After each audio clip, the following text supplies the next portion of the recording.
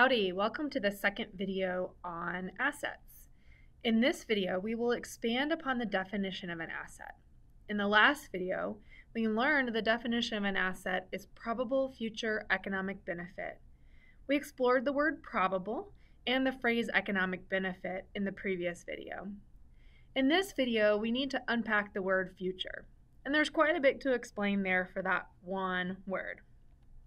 When we incur a cost, we have two options for how we can record that cost from an accounting perspective. How we record the cost depends on whether it is going to benefit us in the future or in this accounting period. For accounting purposes, we can either record a cost as an asset or as an expense. It's a little hard to think through this abstractly because when we think of costs, we often think of bad things, but when we think of an asset, we often think of good things. However, most of our assets cost us something. We have to actually pay something to buy an asset. Let's use a specific example.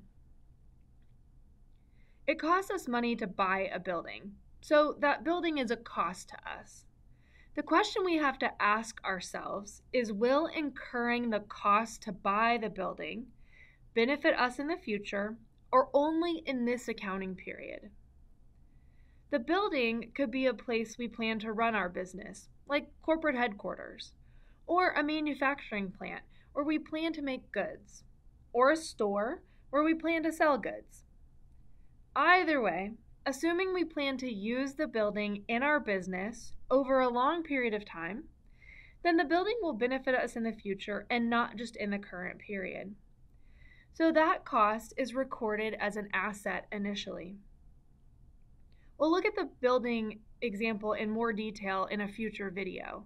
But for now, let's just think a building is an asset because we're going to use it in the future. We have another option for how to record costs that only benefit us in the current period. An example of such costs are utilities.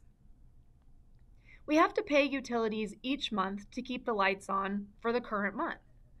We can't use those lights next month to help us generate revenue, so utilities only benefit us in the current period. Costs that only benefit us in the current period are immediately recorded as an expense. By that, I mean they're recorded as an expense in the current period. They don't start out as an asset and then move to an expense eventually. They just are immediately, first time, booked to an expense.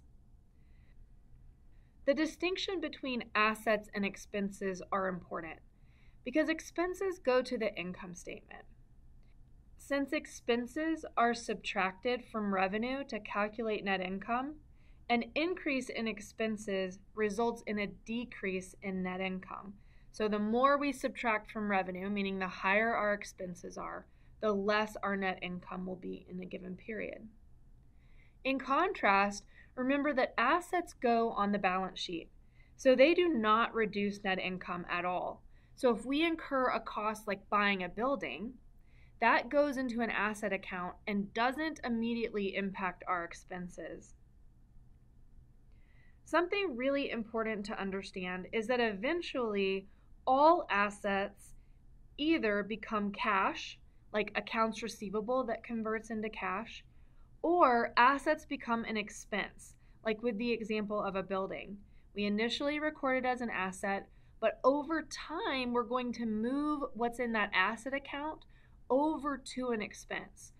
So what I'm talking about in this video is just how we initially record those costs.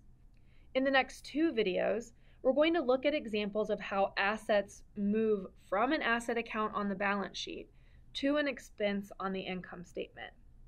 In the first video, we'll look at a current asset example with inventory, and in the second video, we'll look at a long-term asset like a building that moves from asset to expense.